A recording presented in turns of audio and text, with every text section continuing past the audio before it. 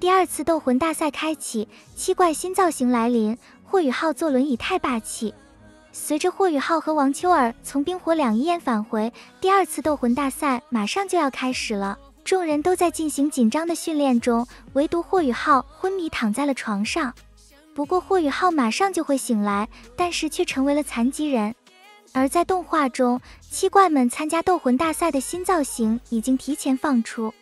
此时的众人已经来到日月帝国的名都，史莱克七怪出现后，可以看到他们已经穿上了全新的队服。他们作为唐门代表队参加比赛，队服的整体风格是以蓝金色为主题，辅以传统的东方元素，每一名队员都有独特的风格，不再使用史莱克战队的绿色队服。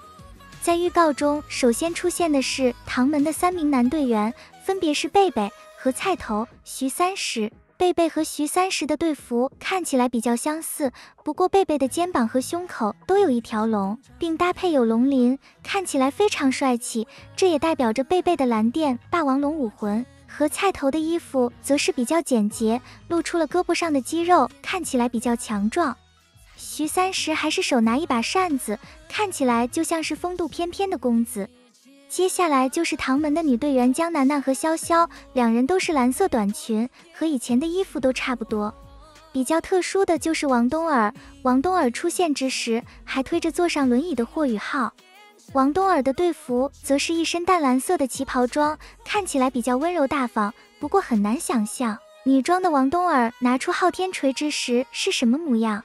而在原著中的王冬儿开始比赛时，又换成了男装的形象出现。王冬儿一登场就迷倒了2位美女，更是把孟红沉迷的神魂颠倒，甚至为了维护王冬儿，连自己哥哥都不认了。不过动画中的王冬儿可能不会再穿男装了。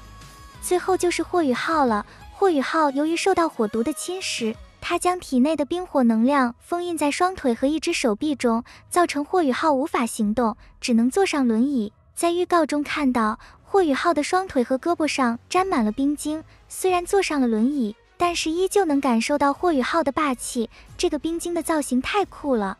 在最后还能看到史莱克七怪如今的等级，其中徐30的等级最高，已经达到了66级，其次就是大师兄贝贝和徐30只差1级是65级，和菜头64级，王冬儿63级，已经超越了江楠楠，他只有59级，潇潇55级，霍雨浩最低只有52级。虽然等级最低，但是霍雨浩的实力却最强，不仅是因为拥有双生武魂，更有强悍的雪地魂灵。在比赛中，霍雨浩仅释放了雪地魂灵，就让对手闻风丧胆。